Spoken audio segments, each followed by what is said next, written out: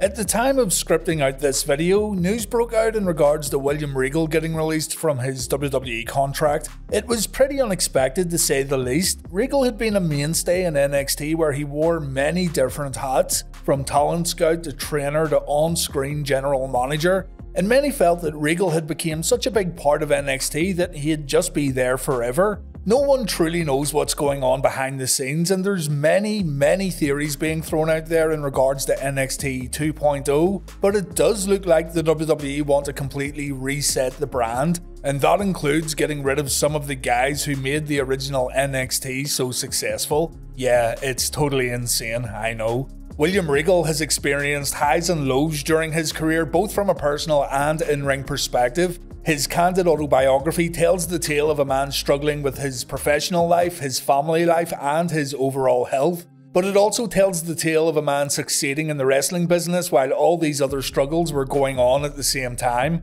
The personal turmoil, the professional highs and lows, Regal's in-ring abilities. All these things, I feel, would make him the perfect mentor and the perfect guy to teach the younger generation about life as a pro wrestler and how to stay on track. I imagine he would have been an absolute wealth of knowledge backstage, and with the things he could do in the ring as both a pro wrestler and an entertainer, he seemed like a perfect trainer or coach. It kinda took me back when it was announced that the WWE didn't require his services anymore, and I honestly thought this all has to be playing into some sort of storyline. Triple H returns, he brings along Samoa Joe and William Regal to fire up the Black and Gold vs 2.0 story again, something like that. It just seems insane and unbelievable to me that you'd let someone like Regal go, but at the same time, it's not very surprising either. The WWE seem to be making very strange decisions as of late. Still, before continuing on, Regal had a great run in NXT, and he'd done extremely well to stay as the brand's on-screen GM for so long. He's gonna do fine no matter where he goes next. Today, I want to look at Regal's King of the Ring victory in 2008. This was a pretty fascinating time in Regal's career because at one point, it looked like the company were trying to push him right up into the main event picture. It turns out to be another rise and fall story, unfortunately, but it does give us insight to those highs and lows Regal went through during his professional career. And Regal's experience during this time period is definitely something that other guys could learn from.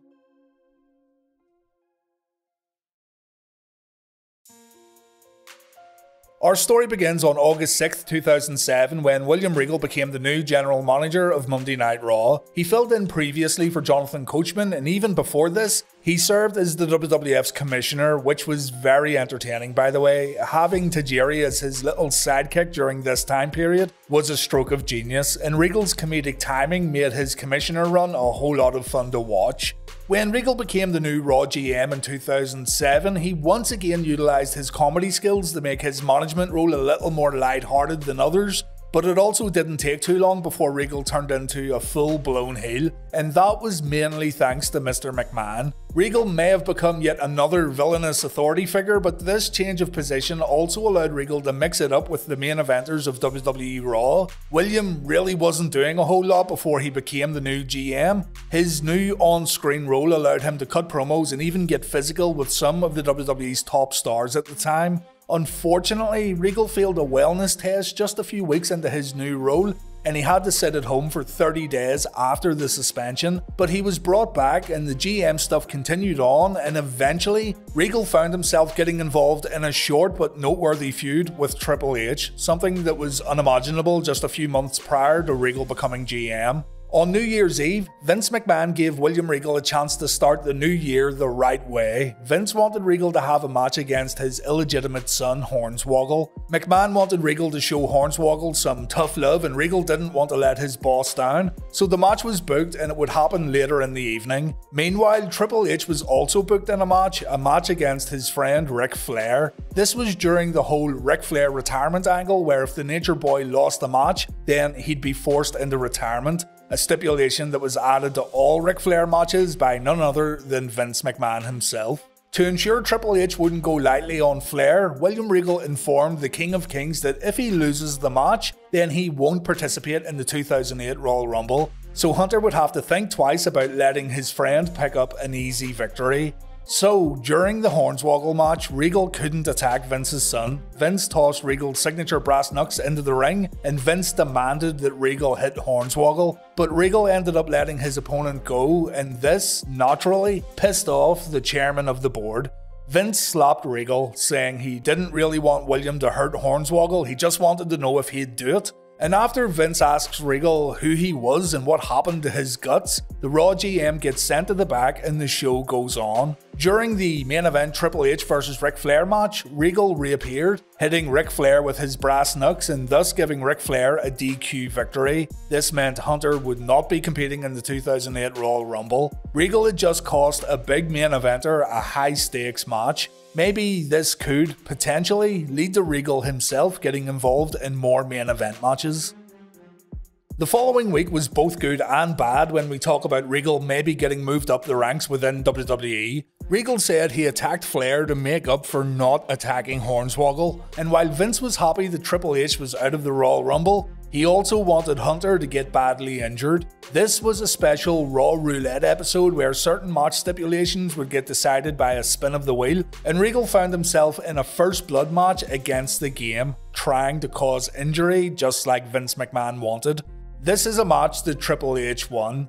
As mentioned, there's good and bad here. It's good Regal was facing guys like Triple H on Raw, but Regal was also defeated with relative ease. It didn't really feel like Regal had a chance due to his current placement on the WWE ladder, general manager role notwithstanding.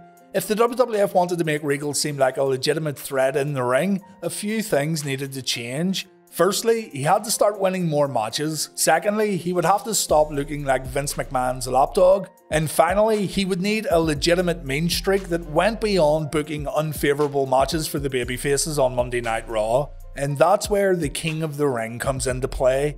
This mini rivalry with Triple H, there's a ton of speculation that this was all done to test the waters for a future Triple H vs William Regal feud that could potentially include the WWE Championship, and a King of the Ring victory would give Regal much more credibility before he was given main event matches at the very top of the cards. I just have to point out though that like anything of this nature, it's always rumours and speculation. We don't know what was planned and we maybe never will. Fans like to point out how successful Booker T had become following his King of the Ring victory and how that led to the world title, but we simply can't say that Regal was going to be champion, although I do admit it's very interesting to think about.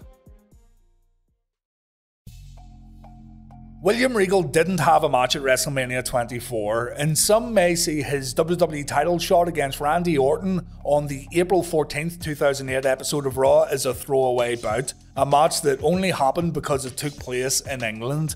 There may be some truth to that, and the chances of William Regal winning the WWE Championship in London did feel pretty low, but the WWE actually were continuing the William Regal push. The very next week, a special 3-hour edition of Raw featured the 2008 King of the Ring tournament. The 2008 King of the Ring featured stars from Raw, SmackDown and ECW, and it included names like CM Punk, Chris Jericho, MVP, Matt Hardy, and of course, William Regal. The King of the Ring would kind of come and go during this time period, with the last tournament being held in 2006, and before that, 2002.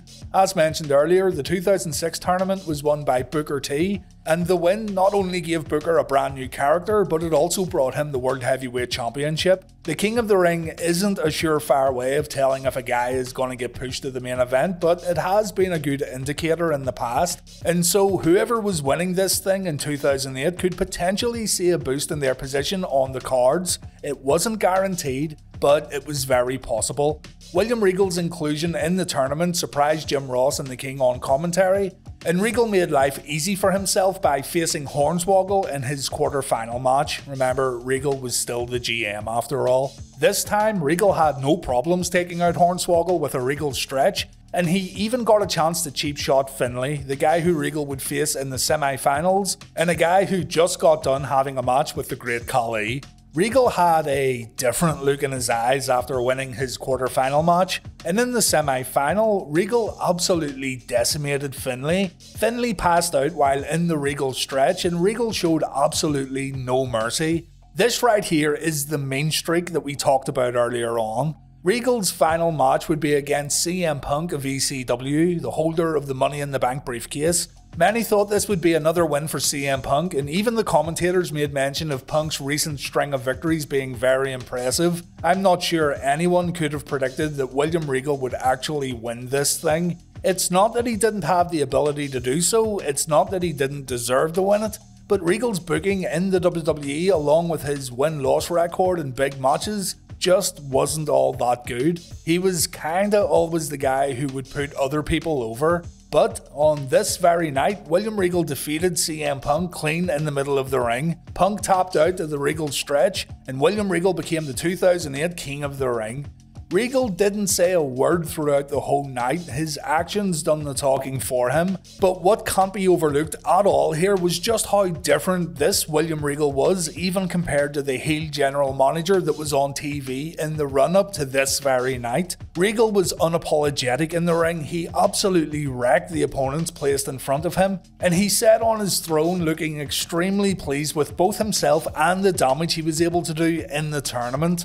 This was a new William Regal, and we'd have to tune in next week to see what he had to say for himself.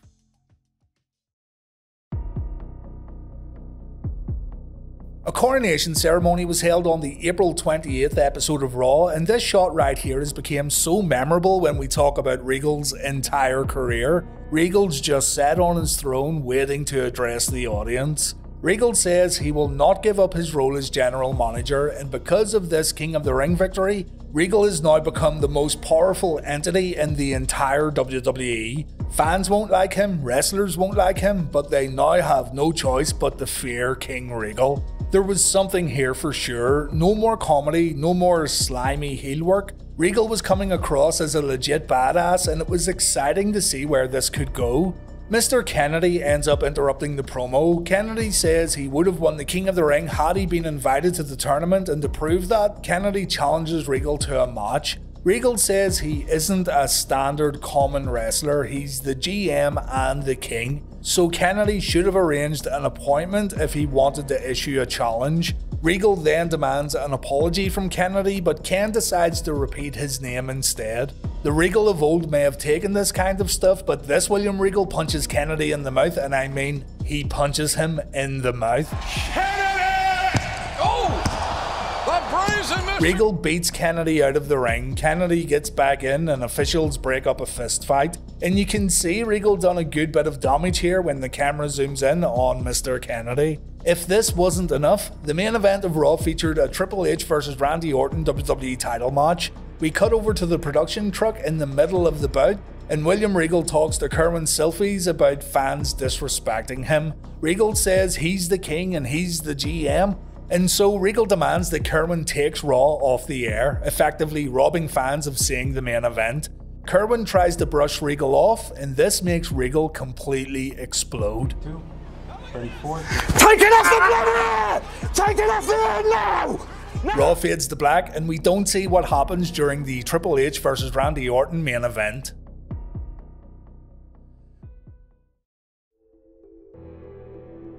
The next week, Raw opens up with a video recapping Regal's actions. We go to the arena and Mr. McMahon stands on the stage holding a microphone. How would Vince react to his flagship show getting switched off by one of his very own superstars? Well, Vince actually liked it. Vince says Regal's actions were innovative, daring and visionary. William Regal reminds Vince McMahon of Vince McMahon, so Vince fully endorses William Regal and the fans should respect Regal and his actions. Regal cuts a promo in the ring where he says once again that fans won't like him, but they should respect him. Regal wants to know if he now has the fans' respect after what happened last week, and of course the fans boo. Regal says he'll turn the lights off at his own discretion, and because the fans continue to boo the King of the Ring, Regal orders that the arena lights get turned off. He turns them back on and he says Raw will play out in complete darkness if the crowd continues to disrespect him, and this prompts Mr. Kennedy to once again come out and issue another challenge to Regal. Regal says he's Kennedy's superior, Kennedy needs to remember that, and so Ken won't be facing Regal tonight, but instead he'll face the entire ECW roster in the main event. Triple H then shows up, and this is when things get interesting, and this is also when people start to believe that Regal vs Hunter was a possible future main event. Triple H congratulates Regal, but Hunter also says if Regal wants to stay in position, then he needs to stop making mistakes. Mistakes like stopping Triple H matches and cutting off the Raw broadcast while Hunter was still in the ring. Hunter says if Regal wants to keep his position, then he doesn't want to go to war with the game, and Regal is absolutely unfazed. It looks like he's actually enjoying himself as the WWE Champion throws down these idle threats. Regal says he wouldn't come after Triple H, the game's going to be way too busy, because not only does Hunter have a WWE Championship defense in 2 weeks time against Randy Orton, but Triple H will join Mr. Kennedy tonight in that ECW match. Kennedy and Triple H will team up and take on the entire ECW brand. Now, it ended up being 14 guys from ECW and not absolutely everyone was there, but still, the odds were stacked up against the babyfaces. Before we look at the main event of Raw, Regal came out during a Randy Orton vs CM Punk match and he once again turned off the lights in the arena while also ending the bout early. Randy Orton was fuming backstage afterwards while Regal continued his quest to force respect out of fans. Regal talks to the ECW guys before the main event and he says this is an easy win and anything less would be considered a disappointment. The ECW wrestlers do end up winning the match. It would have been a little silly if they took a loss here, but they all end up fighting among themselves after the final bell. The lights go out once again, and when they come back on, Randy Orton's in the ring and he hits Triple H with an RKO. This was all set up by William Regal.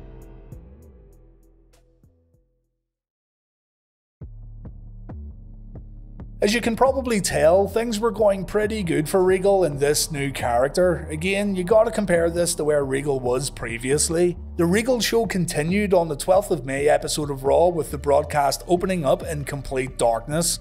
The lights come on, Regal stands in the ring, and Lillian Garcia is forced to sing God Save the Queen as Regal looks out at the fans, completely free of any emotion. The crowd boos, and Regal sees this as disrespectful to both his country and himself. Regal reminds everyone that he's the GM and the king, he can do what he wants, and this includes removing fans from the arena. Regal then says he's gonna set an example. He goes to the outside, he orders security to remove 2 fans, and Mickie James appears, and apparently this is Mickey's brother who Regal wants kicked out. Regal gets back in the ring and he tells Mickie to leave before she too is forcibly removed from the arena. Regal even threatens to strip Mickie of the Women's Championship, and this prompts John Cena to show up and Cena defends Mickie. He says he knows what it's like to give everything to the fans and fans still chant "you suck." He knows Regal has a new position and it must be stressful, but Regal's going about this the wrong way, and to show how bad things currently are,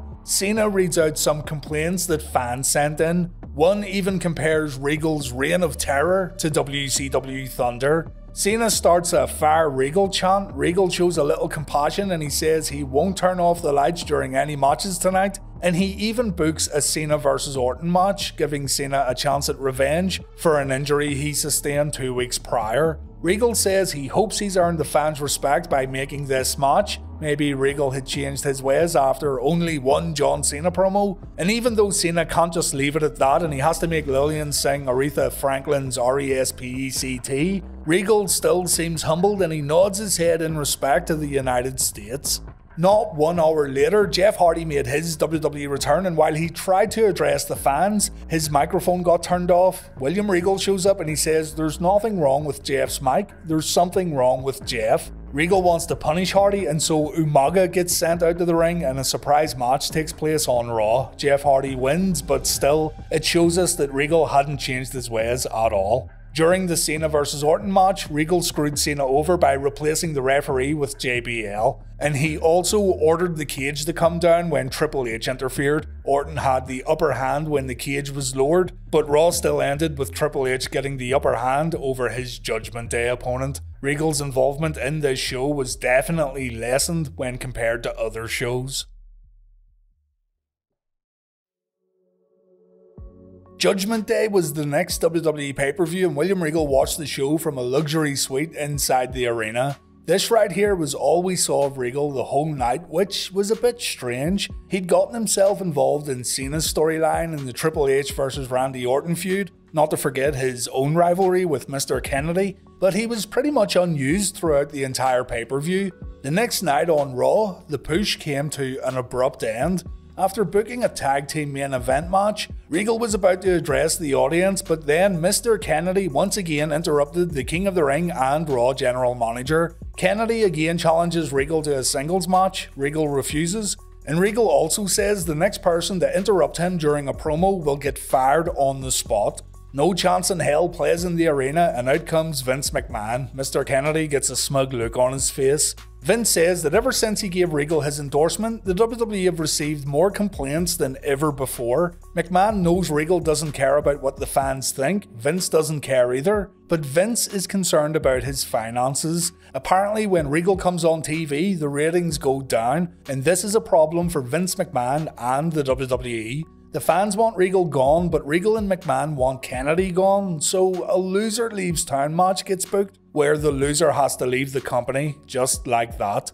The match itself was pretty good, with Regal using his position to change the bout into a no disqualification affair, but Kennedy ends up hitting the mic check, and Regal is forced to leave WWE. Regal looks out at the crowd as they sing goodbye, and just as quick as the push began, it was all over. Regal went home for 60 days to serve another wellness suspension, and the King Regal angle was completely scrapped. Some will say that Regal got what he deserved here, but it was also revealed later that it was an over-the-counter medication Regal was taking that had a banned ingredient. Whatever it was that Regal was taking at this time, it was available to purchase in a chemist or pharmacy, but the strict guidelines around testing during this time period and the testing being done via external sources meant that Regal had to accept the suspension. This comes from Bruce Pritchard's podcast, by the way, so it's your call really if you want to believe that.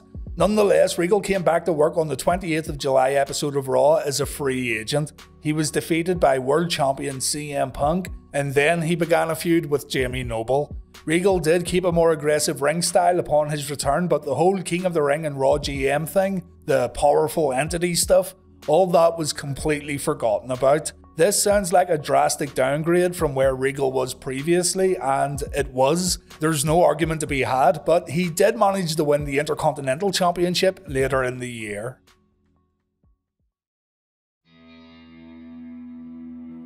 It's another one of wrestling's big what-if stories. Watching this stuff back, you can tell there were big plans for Regal, but unfortunately, we'll never know what they truly were. I was a little skeptical about the whole Regal vs Triple H rivalry ever being a plan in the first place, but when I watched this all back for the upload, I can definitely see why people would think it was gonna happen. I actually now think the same. There was definitely something there. The WWE sunk way too much time into Regal's segments, and he was, for those few weeks, getting more heat than anyone else in WWE. It's a shame too, because some of Regal's work immediately after winning the King of the Ring was absolutely phenomenal. I'm sure there's some out there who don't think of William Regal as world champion material for whatever reason, but watch this stuff back and you'll realise just how good he was as a serious heel. I think it would have worked, and I think it's very interesting thinking about where the WWE could have went with Regal as a heel world champion. But that's going to do it for this one, guys. Thank you very much for watching, and take care.